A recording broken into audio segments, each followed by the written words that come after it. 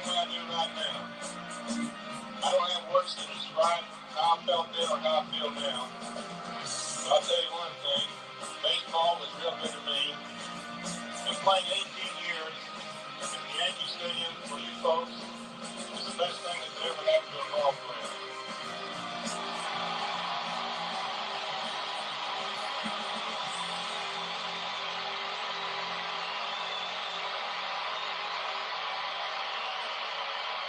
Now, to think that the Yankees are retiring my number 7 with numbers 3, 4, and 5 tops off everything that I could ever wish for. I've often wondered how a man who knew he was going to die could stand here and say that he was the luckiest man in the world. But now I think I know how Lou Gehrig felt. You know, folks, no matter how many times I listen to that, I still get the chills. That's one of the best moments in sports, baseball, you name it, Yankee history. It's one of the best. And of course, that was the legendary number 7 of the iconic New York Yankees, the late, great Mickey Mantle. And it's an honor today because we have his second oldest son on with us who's going to share some great stories about his father, stories about the family. And I am delighted to introduce to you David Mantle. And David, I want to thank you for coming on today. It's a real honor. Hey, no problem. I'm glad I'm still here to do it. Yeah, exactly. So, David, I was thinking about it yesterday when I knew we were going to do this. You were probably 5 or 6 years old when that big home run chase in '61 was going on, correct? Yeah, I was born in '55, and Mickey was 53, and then of course Billy was 57, and Danny was 1960. But yeah, I was still pretty young, but we really don't remember much about it. But of course, we got to relive it a bunch of times.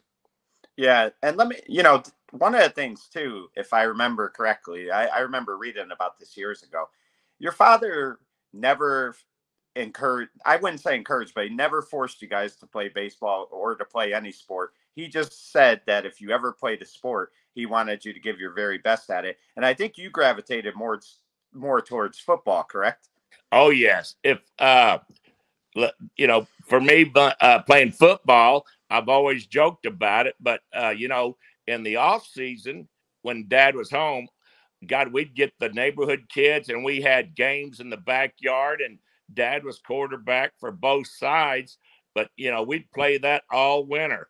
But at baseball, I wasn't too bad, but it's like I've always said, in football, you don't strike out.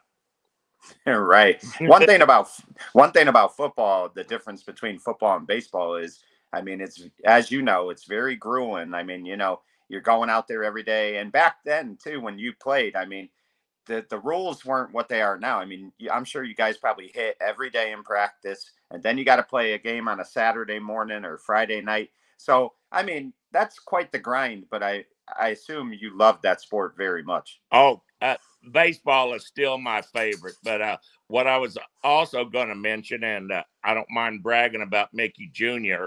I don't know when he was. I think like Dad, he was blessed. Any sport Mickey did, he was just great at it. I mean, he could do. He played golf great with Dad. In fact, Dad would take him to a lot of the tournaments. And one time they came home, and I think it was Dad that got the hole in one, but they came driving home in a brand new Mustang that he gave to my little brother Billy, and Billy went out and wrecked it.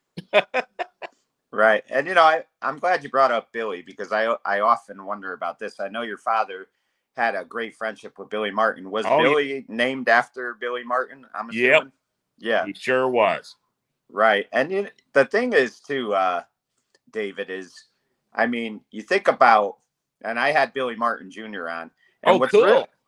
what's really amazing to me, talking to you, talking to Billy Jr., is you guys have carried on your own legacies. I mean, you do a lot of great things with the foundation, with your father's foundation, and Billy Jr. has been a tremendous agent.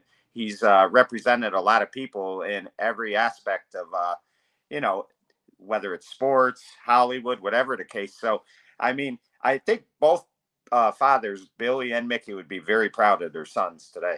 Well, I hope they would, because we were very proud of them. And I tell you what was really cool, too, though, is, here Dad and Billy were such great friends. And, of course, they called each other Pard. And me and Billy Jr., we'll do that, too. We call each other Pard.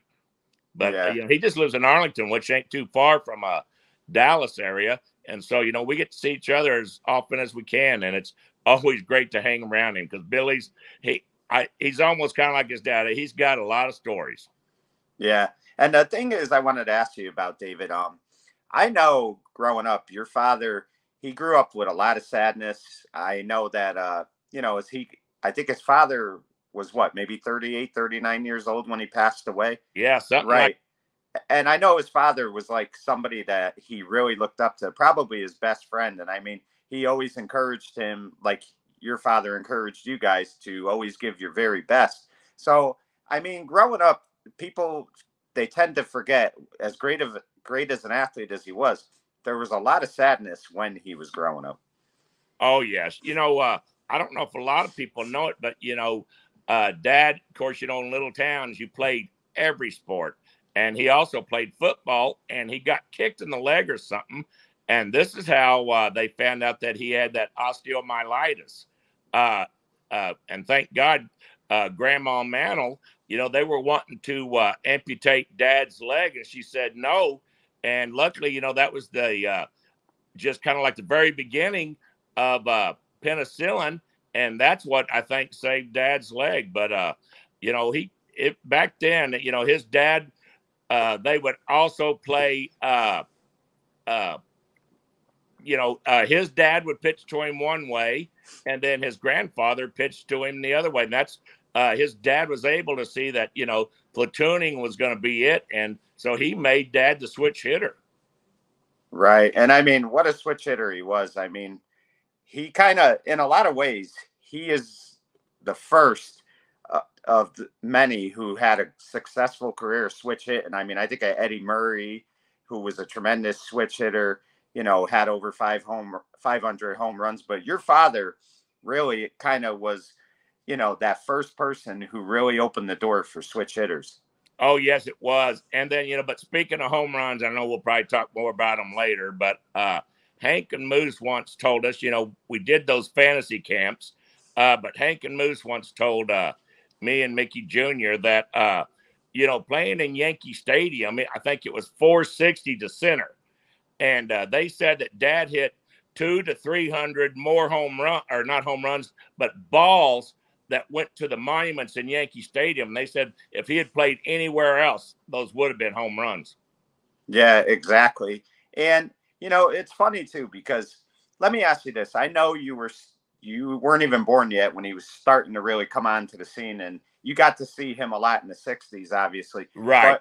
But when you think about it, you had Babe Ruth, you had Lou Gehrig, you had Joe DiMaggio. Those were the three big Yankees, but people loved Joe DiMaggio. So yes, after Joe retired, the Yankees really didn't have that next big Yankee guy that fans were fascinated with until your father came. And I mean, your father, in a lot of ways, I mean, he really was that celebrity that let's face it, David, a lot of parents name their kids Joe, or they named their daughters Joe D after yep. Joe DiMaggio. And the same thing for your father. A lot of parents were naming their kids after your father. So he really was that next big superstar after Joe DiMaggio retired.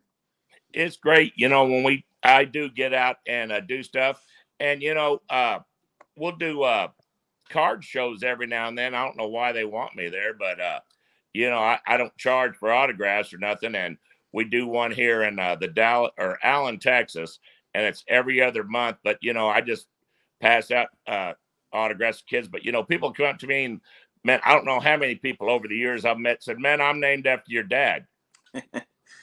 Yeah, I mean, I could just speak for my father. My father loved watching your father play. I mean, to this day, it doesn't matter. And he's seen a ton of championships since your father retired. And Mickey Mantle will always be number one. But I mean, that's the thing, too, is one thing that I would always see just watching an old film and stuff like that is that your father was very respectful to the fans. If a fan wanted to shake his hand, he went out of his way to shake their hand.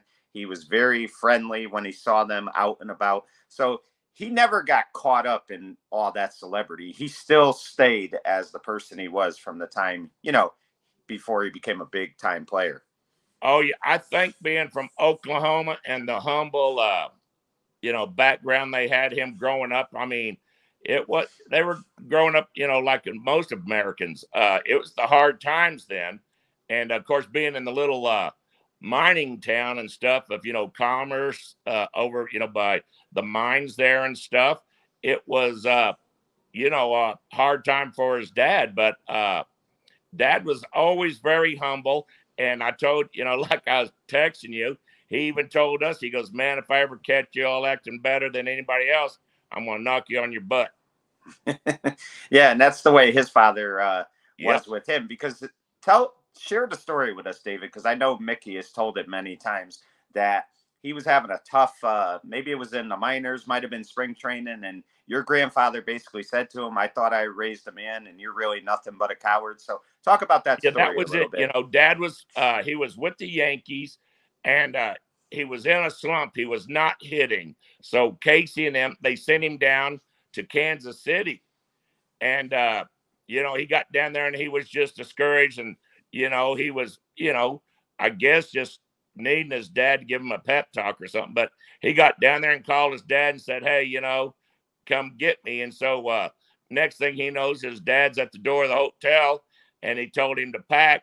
And then while Dad was packing his suitcase, his father, Mutt, said that, man, I thought I raised a man and you turned out to be nothing but I can't really remember. I don't know if it was a baby or something like that, but he goes, man, I thought I raised a man.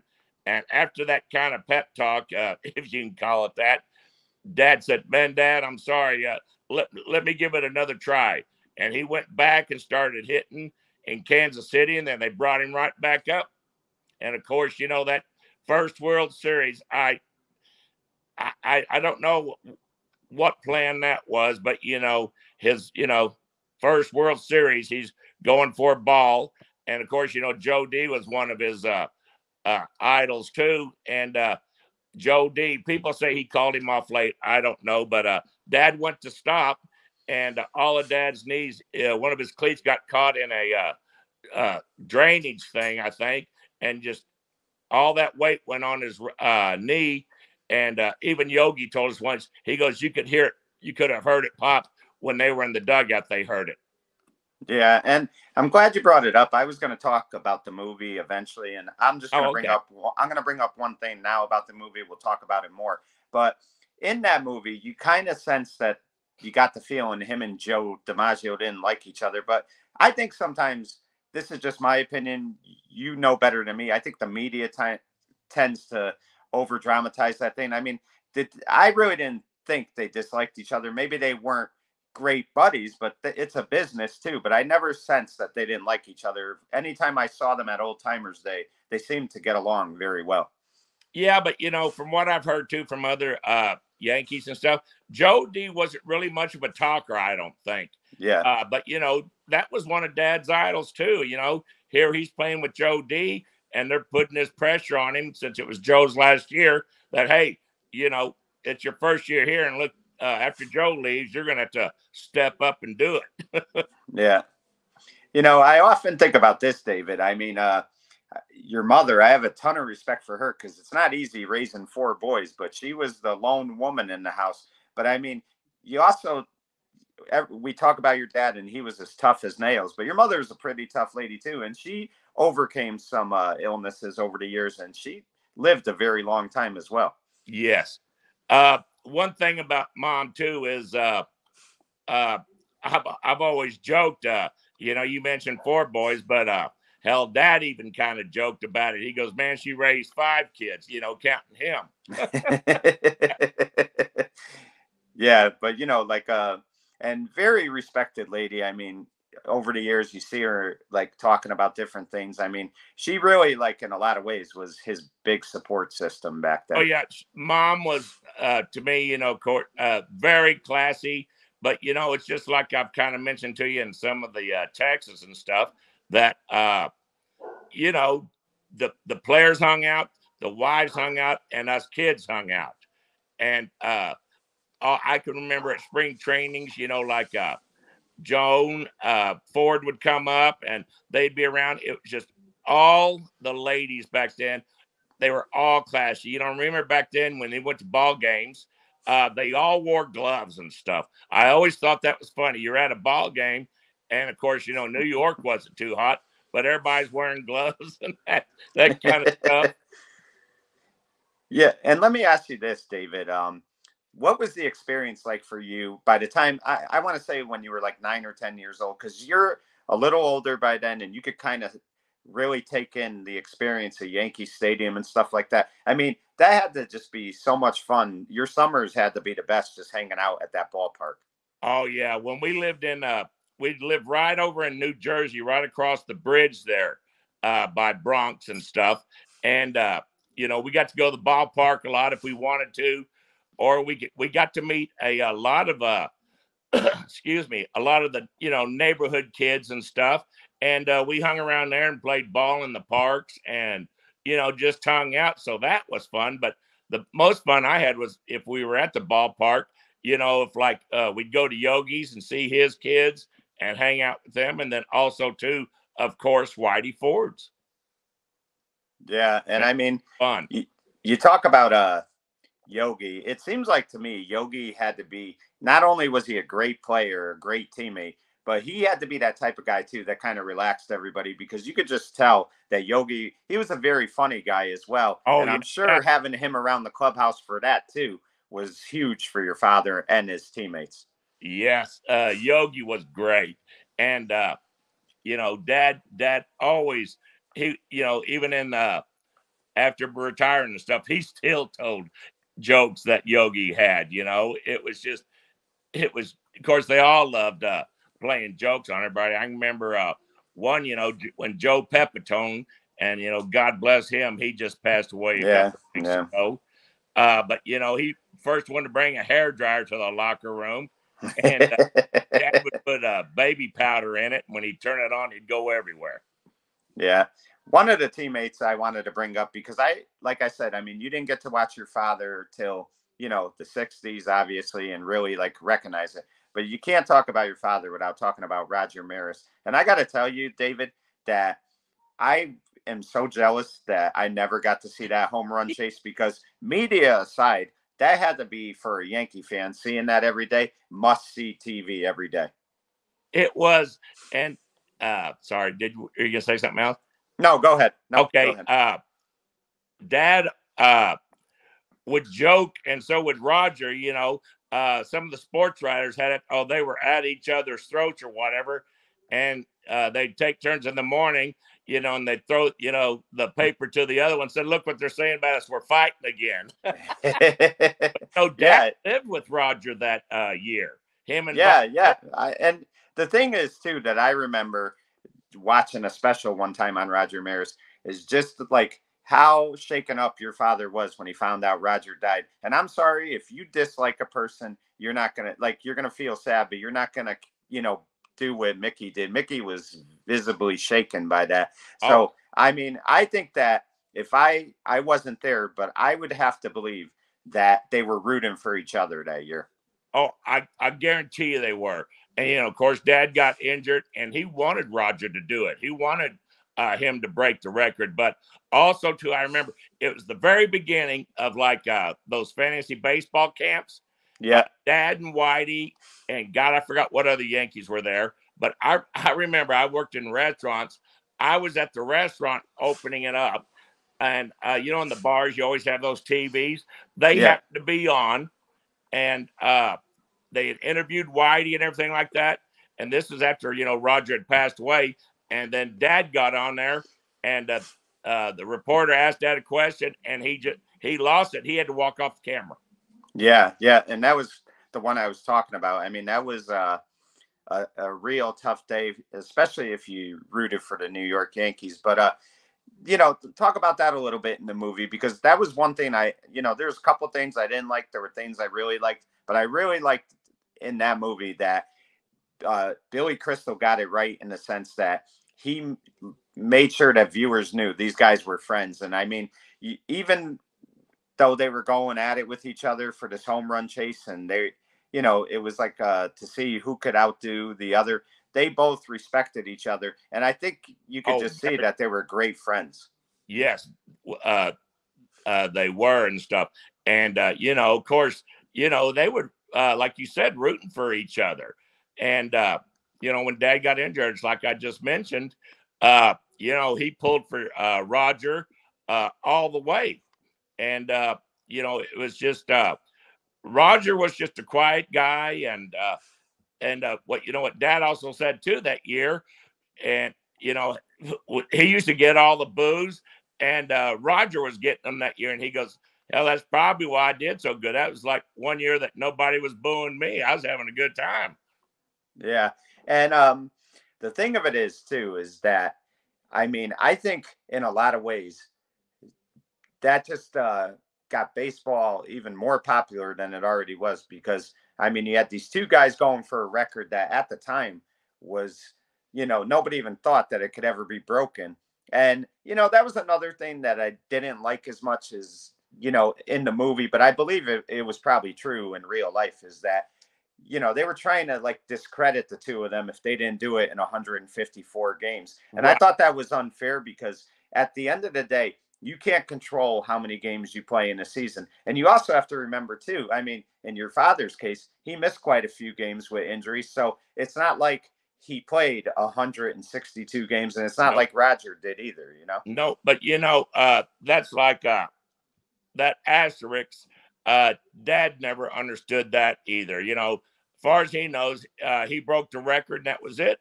And of course, Judge broke it last year, but Roger had it for 61 years. Yeah, and I wanted to ask you that too. I know at the time the Maris family appreciated what Mark McGwire and Sammy Sosa were doing, but how do you feel now? No, I mean, how did you feel, say, 2004 when you saw all this stuff coming out? I mean, did you feel like these guys really disrespected Roger and your father and Babe Ruth for that matter as well? I don't know if disrespected, but I just felt, using the enhancing drugs and stuff, it wasn't the same.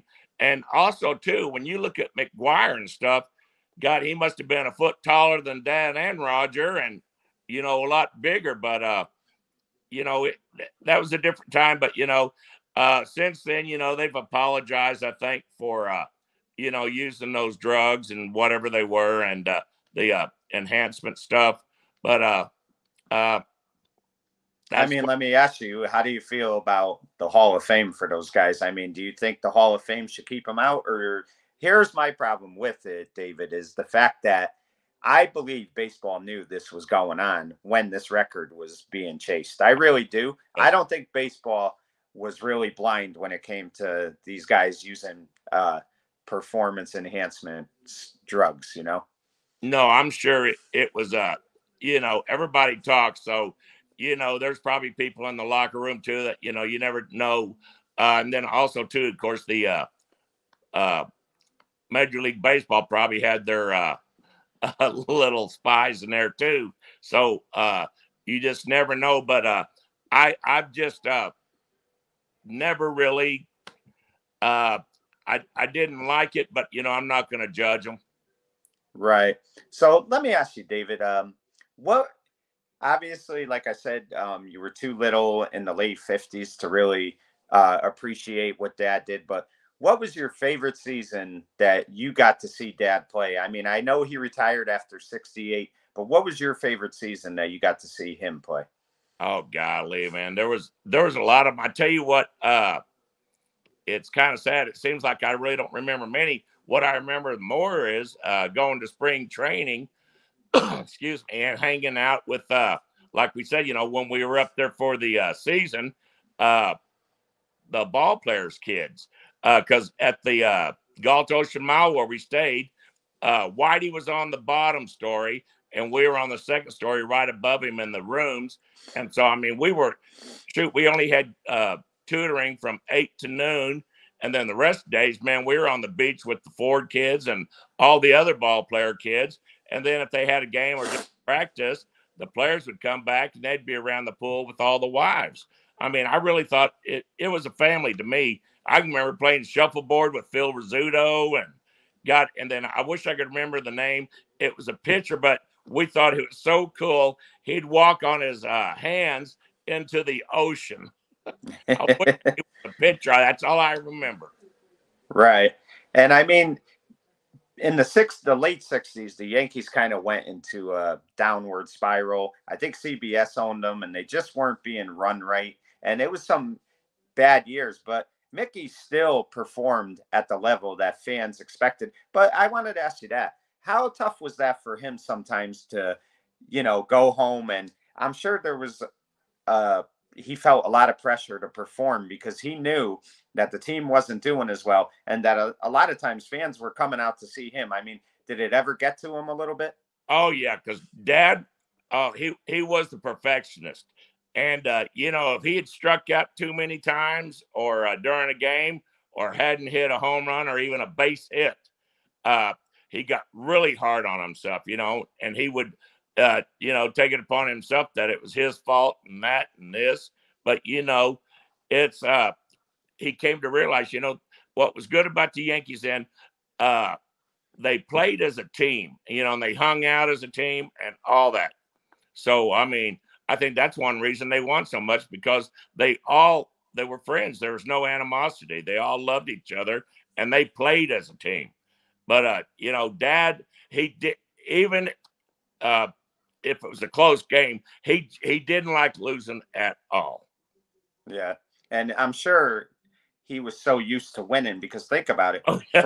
from 1951 till 64 when they won their last 64. pennant, he went 14 years of always having a chance to win a World Series, and then you go those last 4 years of your career and you're not doing as well. I'm sure that was probably tough for him to take because he was so used to success. Oh yeah, that I tell you what, it's like I just mentioned. He hated losing, and you get used to going to all those World Series and playing in the World Series, and it's always nice to get that ring. Yeah, and the other thing too, David, that back then too, don't get me wrong, I do believe players want to win today, but back then players really wanted to win because you also got bonuses for winning that World Series. And players didn't make the money back then that obviously they're making today or even made 30 years ago. So, I mean, a lot of times you relied on that bonus money because they sure did. Because, a lot of them had to have off-season jobs until the season started. Well, I was getting ready to mention that. Dad came back to Commerce, Oklahoma, and he would go back to the mines with his dad. Of course, that kept his muscles up. But, it's like some of the other players I forgot who sold cars, whatever they could do, but they'd go back in the off seasons and, they didn't relax like it is now. I mean, they went back and still had to work. Yeah, and I think about this too, David. But those bonuses came in really handy. I'm serious. Yeah, oh, I'm sure they did. And I also think about this. There was a show. It didn't last long. Unfortunately, the host passed away the same year the show came out. But there was a show called Home Run Derby. Home Run Derby. And Dad participated in that. And I'm sure for a lot of players, that was also good to do because that was extra money. I mean, back then, people don't realize you had to make ends meet. And that's what these guys had to do to support their families. God, I wish I could remember what he got paid for that. It wasn't very much, but it was fun, and he enjoyed it. I know he did one or two with Willie, and probably all the big hitters back then. They all took turns doing it. Yeah, but it's like you said, it didn't last long, but I still love watching those old ones if you get a chance. Oh yeah, they are a lot of fun, and I mean. Again, one guy I want to bring up because while Mickey was the guy for the Yankees, this guy was the guy for the Giants, and that was right. Willie Mays. And you know what? Like, that's another part of me that gets very jealous that I didn't get to see. Now, I've seen great players. I'm not going to say I haven't, but I really hate that I didn't get to see Willie Mays when he was playing for the Giants, and Mickey playing for the Yankees, and then of course, Stan Musial, all these guys that were And so good. Roberto Clemente Yeah, too. yeah, and I mean, it's just you talk about it. I mean, the talent that was going on back then, but talk about there was never a rivalry, but just talk about two iconic guys playing in the same city together. It had to be special. Oh, what about Willie Mays and Dad? Yep. Yeah, godly. I cannot believe he played for the Dodgers. Hodges, was it? Or Gil Hodges. yeah, Yep. Gil Yep. Hodges. All three of them were in New York. Yeah. And you think about this too. I mean, that's the other thing that I wish never. I know the Mets are in New York, and I have great respect for them, but I really wish that the three teams were still around, because it would be so cool to go to Everett's Field and go to the Polo Grounds, things like that. I just think that Somebody then, was always in town. Yeah, I think back then, if you were a baseball fan, you were very spoiled if you lived in that area. You got to see everything. Just think how hard it was too when you were fans. You had to pick one team. Yeah. And they were all great, though. That's the problem. I mean, all three of the teams were great. And think about this, David. Obviously, the Yankees and Red Sox, they're the big rivalry. Right. But back then, I would think if you asked Dad, his rivalry was with the Dodgers, not the Red Sox. That's right. And, yeah, so just talk about that a little bit. Yeah. But, everybody, Dad loved Willie, too. And, I don't know if people have seen some of those old commercials that they did, but when they did that Blue Bonnet butter commercial, Dad said it took them like all day, because they had Willie and Dad in those little bonnets, and they were eating the corn and stuff. They said every time they looked at each other, they just started laughing. Yeah, I mean, it was quite the time back then. But back to that movie, the other thing, yes. The other thing that I really like too is that when Mickey had to obviously bow out, he was hurt.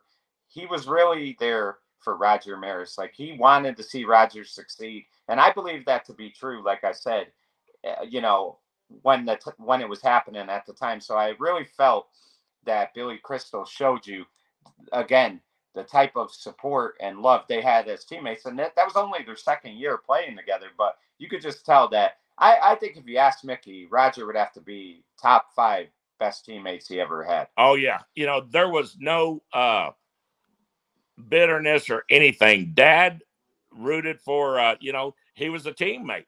And that meant a lot to Dad. I mean, like I mentioned, if, you were on the team, man, you were his teammate, and, they'd fight for each other. So, he wanted Roger to do it. Me personally, I wish Dad hadn't got injured.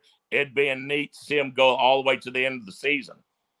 Yeah, definitely. Now, the one thing in the movie that I did not like, obviously, was I just felt that they were really, as far as the announcing and stuff, like, I don't believe Phil Rizzuto was talking about cannolis in 1961. I think that happened more in the late 70s. And I didn't think that, and no offense to the guy who played Phil, it just didn't seem like Phil Rizzuto to me. And it definitely didn't seem like Mel Allen. And I really feel that if you're going to have those announcers, you've got to try to find people that fit the part.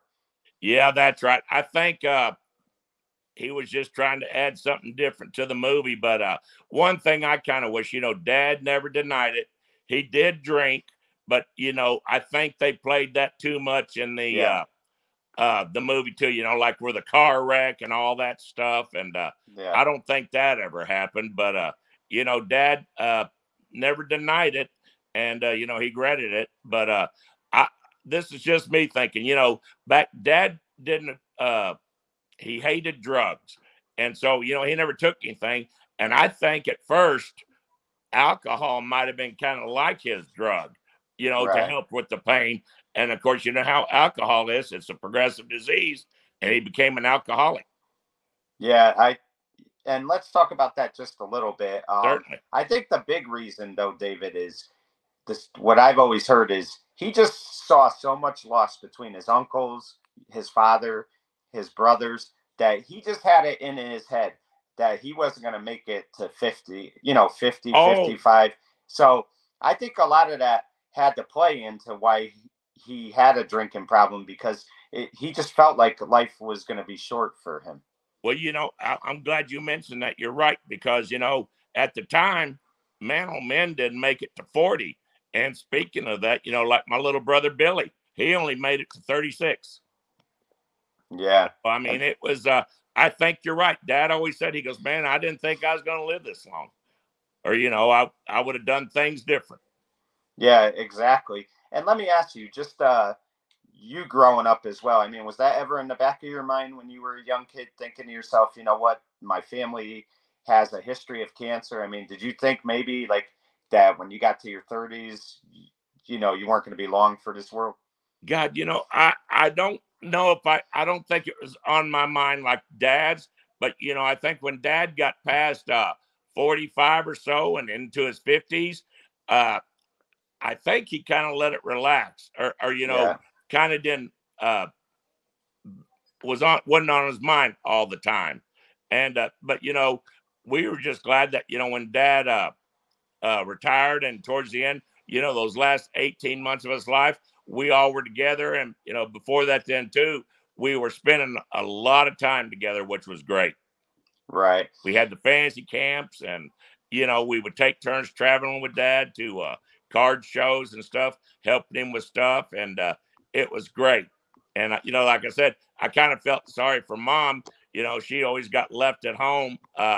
If one of us got to go with Dad, because she had the other boys take care of. But every now and then one of us would get to travel with Dad. Right. And just talk about his legacy as a New York Yankee. And that was the other thing, David. I was having trouble remembering what I wanted to ask you about that movie. But that early on, they kind of have Joe DiMaggio going up to Mickey and telling him how he's going to throw out the ball for the first pitch for opening day. And they kind of, the camera's on Mickey and he looks sad, like, because he feels like Joe just kind of put him in his place a little bit. But I don't believe that part to be true, because in 1961, there wasn't a more famous New York Yankee at the time than Mickey Mantle. Mickey was the New York Yankees then. So I don't think that even Joe throwing out the first pitch, and don't get me wrong, Joe is that very iconic. They both are. But Mickey was the guy because he was playing at the time. I don't sense that Mickey had to take a back seat to him. No, and nothing against Joe either, but Dad has a lot of very faithful friends, like Joe did back then. But after Joe retired, it became Dad and Yeah. the other Yankees. Yeah. And I mean, it works both ways. When your father retired, and I mean, they had some dry spells. I mean, you had Thurman Munson. He was that next big Yankee that And was speaking of popular. that, Thurman and Billy Martin and even Mattingly, they should all Yeah. be in the Hall of Fame. Yeah, and that's the thing too. I mean, it always goes from generation to generation. So I always thought that was a bad job by the media, because one, it made Joe look bad as a person. And I don't think Joe, like you said, Joe didn't talk a lot, but I don't necessarily think Joe was a bad person. And I really think that he loved the Yankees. And I also think that Mickey had a lot of respect for Joe. And I think and that was true in his speech. And I didn't play the clip, but I love in his speech when he says, if they gave me a plaque, they have to give Joe's that's a little higher. Hanging And he a little said higher. he's the best Yankee I've ever seen, because he didn't see Ruth or Garrett. I thought that was one of the classiest things. Like right now, I get the goosebumps talking about it. But that just goes to show that, and that's one thing too that I always say, when somebody's having a problem, whether it's a drinking problem, a drug problem, that doesn't make them a bad person. They're just struggling with something. And that's true about your father, because he was always a good person. You could just see that. And doing something classy like that and talking about Joe when the day is about him, I thought that was just tremendous. Yeah, I'm glad you mentioned that. But it's like Dad said, he goes, they'll have to hang Joe's just a little bit higher. Yeah, exactly. So let me ask you, David. I mean, you talked to me about it a little bit, and you had said that you guys struggled a little bit with alcoholism and stuff like Yeah, that. we all took our turns too. Yeah, but I also think that you guys really were a true family, in the sense that you guys helped each other. Everybody sensed that there was problems going on, and I believe it was you, your mother, and your brothers who went into the the Betty Ford first, and you convinced Dad that he needed to do it as well, and he did. So, I mean, that's what a family's really about. You guys helped each other. Yeah, it's funny. It was our youngest brother, Danny, that got it started. Yeah. He was the youngest, and he was out in California with Dad doing some stuff. And Dad comes back and he goes, "Where's Danny?" And we're going, "I don't know. We didn't know that he had checked in." Right. But we end up, he made a call and said he's at Betty Ford's. So, that got Dad thinking and all of us.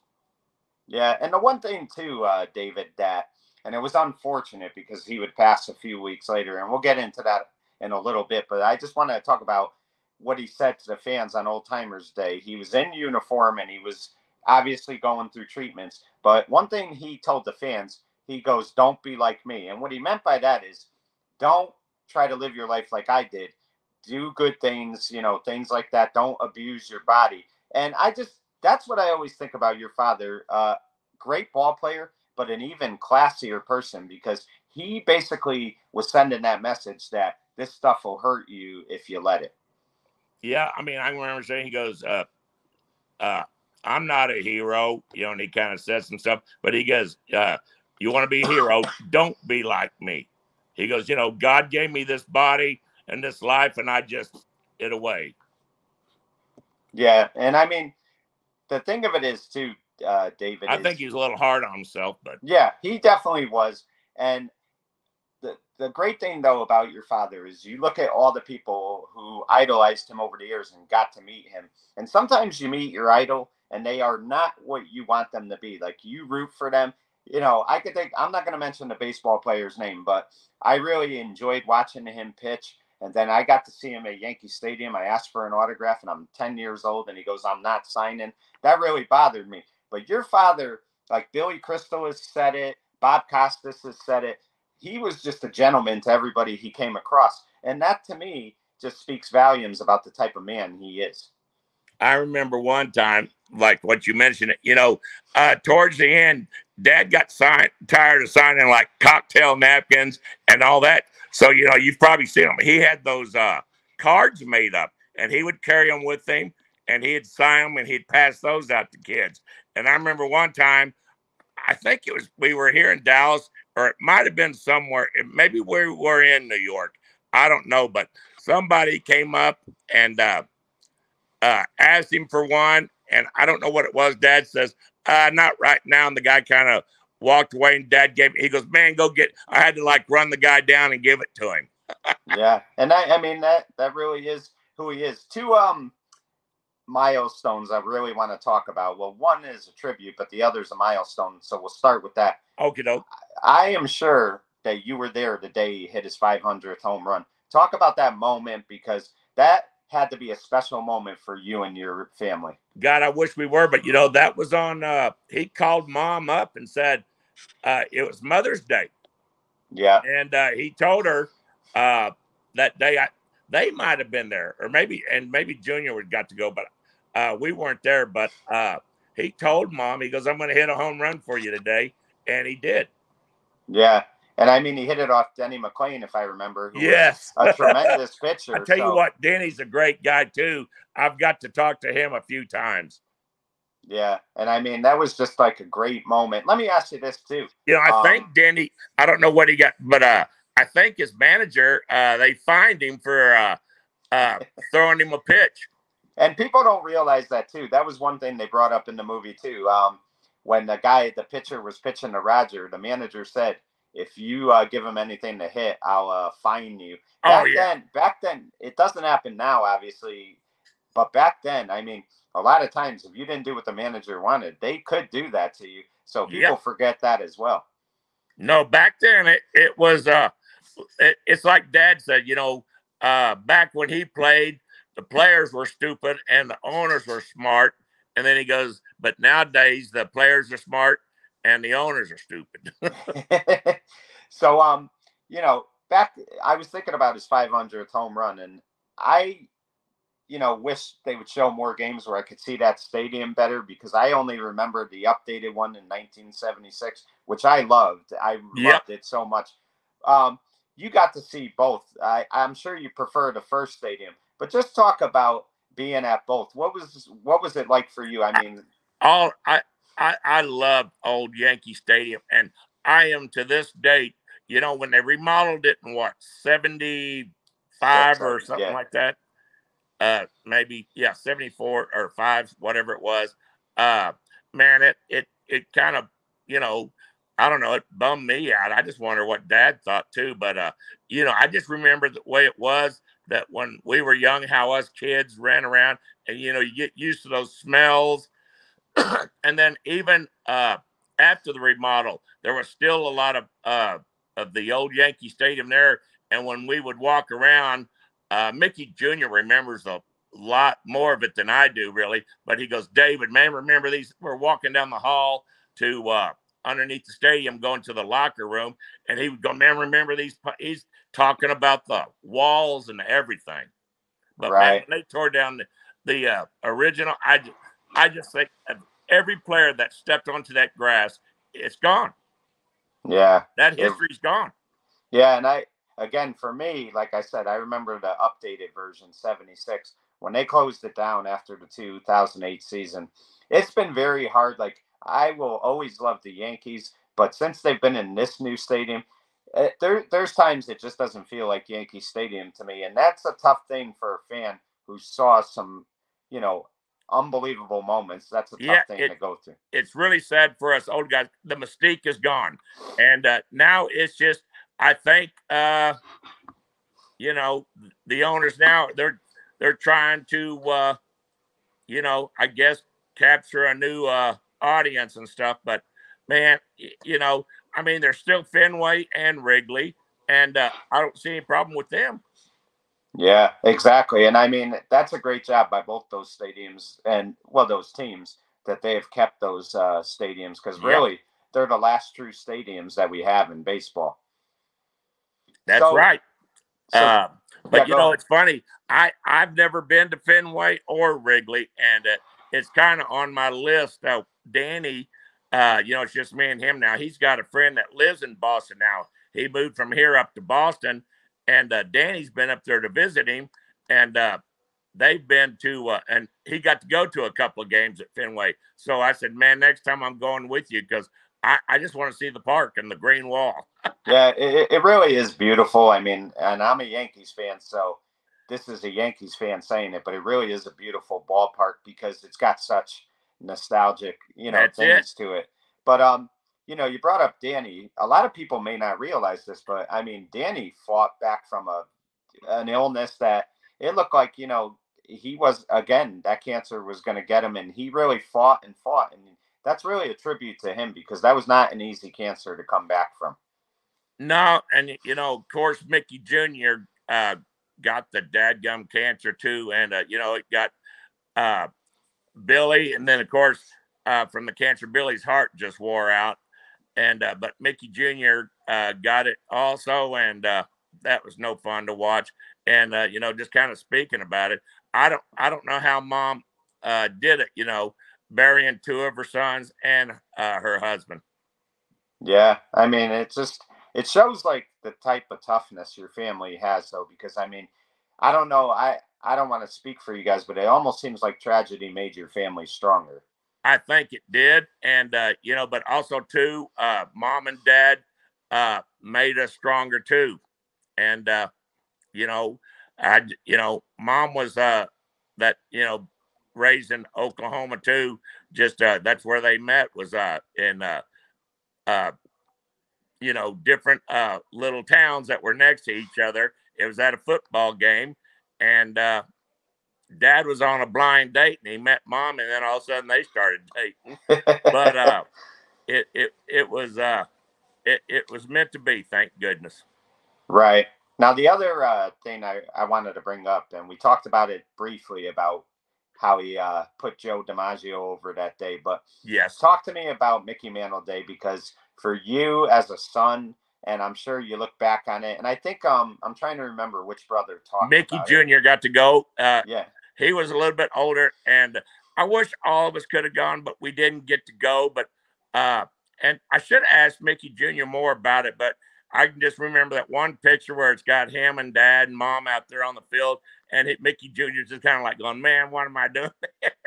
And if you remember, David, all you have to do is watch the film that they have on Yeah. it. I think that audience clapped for 8 minutes straight before they finally Yes. stopped. So, I mean, that is one of those priceless moments that you can never really duplicate. I mean, that was just awesome. That's how much he meant to those fans, because there's so many struggles in everyday life, and you've talked about it a little bit, and then you have days like that make it all, that kind of, it's an escape for so many people. So that day for those fans, that was something they loved. And I mean, that had to be, I mean, I don't care how big of a star your father was and all that. He had to feel like a little kid that day getting that Oh, ovation. I think that's what started bringing the tears to his eyes.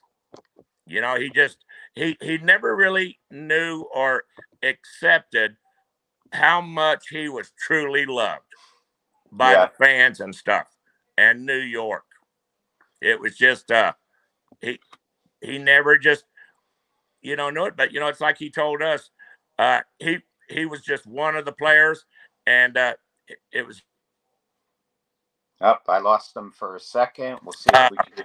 it was just one of our, he was just one of the teammates. But it's just like I mentioned, Dad said, he learned to be humble, and he goes, my boys better be humble too. Yeah, and I mean that I could watch that all day, and luckily if you ever want to watch it, for anybody who hasn't seen Oh it, yeah, it's on YouTube. And what's really that's where we one go thing, a lot. yeah, one thing I didn't realize, David, is how he kind of had a friendship with Pat Summerall as well. Yeah, And Pat, Pat I think, helped talk to him about Betty Ford's also. yeah, and I believe Pat was the announcer that day. Like, he wasn't the MC, but he was the announcer for the game, and he was kind of telling the fans all about it. The different Yep. images. So, I mean, and Pat struggled with alcoholism as well. Yep. Well, see, that's what I was saying. Pat also talked to him about Betty Ford's. That's where Pat had gone too. Right. And I mean, that was just an unbelievable day. And into retirement, David, one thing I think the Yankees were so great at doing, and they do this with a lot of their players, you see it all the time, is they do appreciate what these players meant to their organization. And that's one thing about George Steinbrenner. And I know fans have their opinions about him. I loved him because I just felt like he always tried to make this team win. But George, he could make mistakes, but he could also correct a lot of mistakes Well, too. And everybody makes mistakes. yeah, and he was very good about recognizing these past Yankees. And he's a big reason Roger Maris came back to Yankee Stadium. I really believe, I think it is, because I don't know why Roger, we're glad he did, because that was a great day too that Roger came back. Yeah, and I just love that was awesome when your Roger was getting introduced. He's coming out to the mound and he pretends he's going to deck your father, because they knew that the media tried to play that up. And I just thought it was, yeah.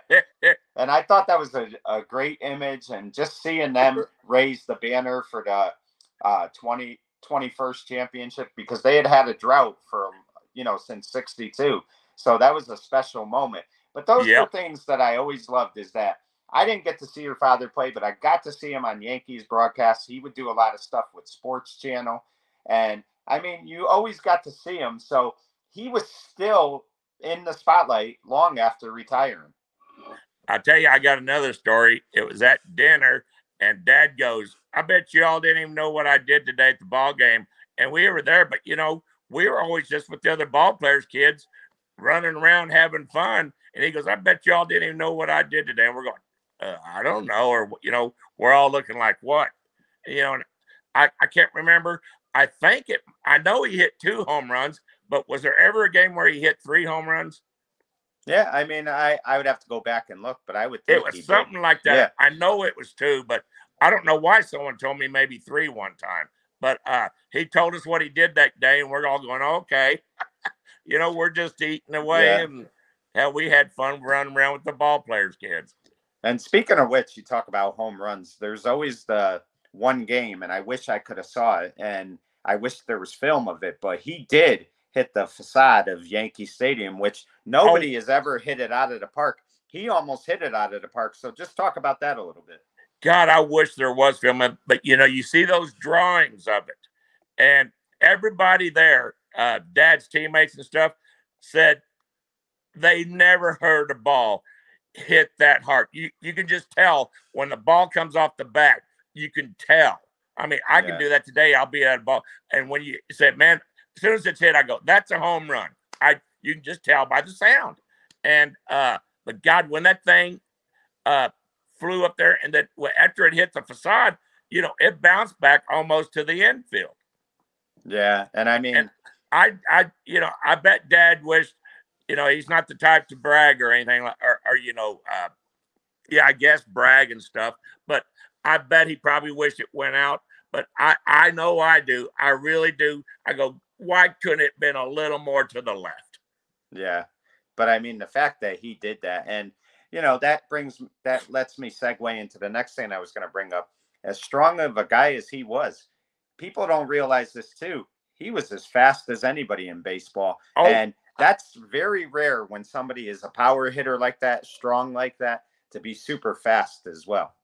He was 3.1 left-handed, and I think 3.2 or 3, something like that, right-handed. But if he was really fast around to the bases and to first base, and if you ever see him, like even if he's bunting, I mean, he's already headed to first, and the only thing over the plate is the bat. I mean, it's just remarkable. Talk to me a little bit, David, about the friends he made in baseball. Whitey Ford and him were very close. Yogi, obviously, we talked about Roger. I think, though, him and Elston Howard became real good friends as well. Yes, and I mean, he really loved Elston. Yes, he did. And, that was going through that dadgum time in America. And, Dad would sit on the bus and would get their dinners, and he'd sit out there and eat with Elston. And then, other players started coming out and eating on the bus with him. When, he wasn't allowed in there if it was in the South or something. Right. And I mean, that's just the thing that stands out to me the most about your father is he was a superstar player. We know this. He was probably the most famous player in baseball, him and Willie Mays. I would say both of them at the time. And yet he was still a humble person. I mean, he was still a great teammate. He was a friend. Yeah, and he was a father. And that's the thing, too. No matter what he struggled with in his life, I think you and your brothers have always said this, that he was a tremendous father. Yeah. People think that, because of him being gone, I was going, well, think of other people. What about somebody's father that's in the military, never home or might not come home, and stuff like that. It's just, that was his job. And, shoot, he did what he loved and he was good at it. And, we respected it. And, I think because of him and Mom coming from the small towns in Oklahoma, that's why we're still, so, humble ourselves. We've never bragged about it. We're very proud of him and, proud of Mom too. But, we're just another, brothers. Right. Now, David, though it was a difficult day for you and your family, I think one thing that you look back at and you could have, a little peace with is and take comfort in is just how many people showed up for your father's funeral. And God, I'll tell you, Bob Costas, he took a little criticism recently for not having a great playoff game this past fall. But I'll tell you what, that guy is an unbelievable person as well. And what a eulogy he gave on your father. It was one of the best I've ever heard. Oh, he did a great job too. And then, what about one of Dad's teammates, Bobby Richardson? Yes. Bobby came, they all came down, to kind of say goodbyes to each other. But Bobby, when he came down, we all left the room and it was just him and Bobby. And, Bobby's very religious. So him and Dad had that talk. And it was, really great that Bobby did that. And in fact, he's one of Dad's teammates that's still with us.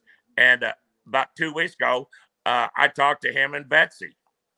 Yeah. I called him up and said hello. Yeah. And I mean, just the outpouring of love that you saw, I mean, you saw so many people show up.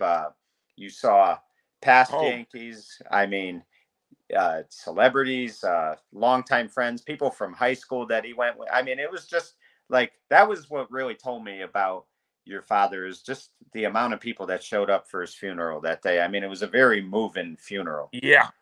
I, I think I was in a daze too. I think all of us in the family were. At least I know I was.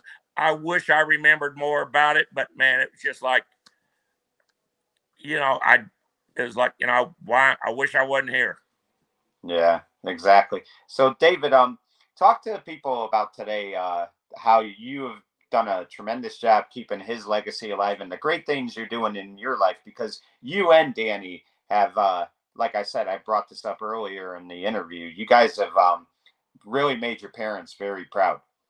Well, I think we have. Of course, I don't like. I'm not trying to brag or anything, but because of Dad, we've there's been a lot of opportunities, and we have the foundation that's not as we don't really do too much as the Mickey Mantle Foundation anymore. But what I've really been doing a lot too, me and Danny and stuff, is we're helping our veterans out. And I've got a friend that's in town right now, Garrett George. He's the one that puts on a lot of stuff. But I'll travel around with him, and I get invited stuff, and we go meet veterans and welcome them home or whatever. And I just try to entertain them for the weekend or whatever we do, or for the week. And it's just, that's my thing right now. It's just trying to get back to them. It's not just the military. It's just all like firefighters, police, everything.